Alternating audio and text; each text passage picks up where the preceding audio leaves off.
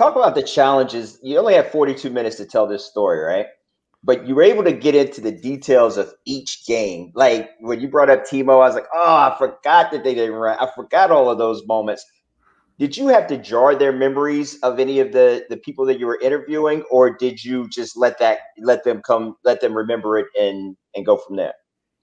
Yeah, when you're doing these interviews, you kind of walk them through. You give these long questions, and you kind of go, in the fourth, this happened, the fifth, and that kind of, and occasionally, sometimes they'll be like, wait, what happened again, and so forth. But I think that's a skill in terms of interviewing, and that's something that I've had to learn. And I think I could always do better at in terms of how you interview someone, because again, remember when you're interviewing them, ideally your audio is not going to be on camera or as part of it. That's become a tool that's a little more in vogue right now, which is great because it gives you a little flexibility and it kind of break that fourth wall a little bit. But yeah, I mean, you would walk them through, but these guys are pro athletes. It's like a golfer. You ask them about, a pro golfer, you ask about a hole in a major 8 years earlier, and they take you through it, inch by inch.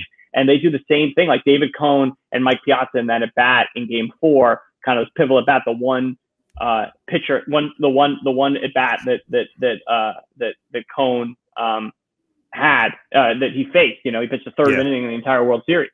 And it was the Piazza, and he got him out. And, they both remembered that, pitch for pitch and word for word. So, that was a good thing. And they knew what they were coming in to talk about, right? So they were pretty prepared. And even Joe Torre, who is 80 years old and still throwing fastballs, in terms of mentally, was great. I mean, he remembered everything.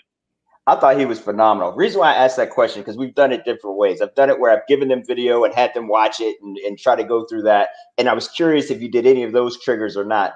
But I'll go to Joe Torre. When he said to be loyal to 25 instead of 1, I thought that was a great line. And I totally forgot him bringing in Cohen for Nagel. So it was just like, damn, Joe Torre was on it. He remembered it like it was yesterday.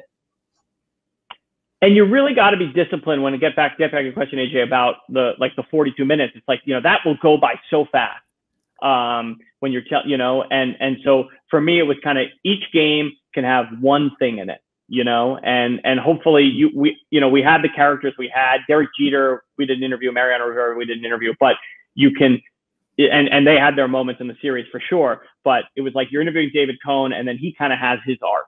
And the crest in Game 4. And Al Leiter, he appears in Game 1 and Game 5, but he's such a great character in the film. And then you feel him experience, as he's looking back at himself 20 years earlier.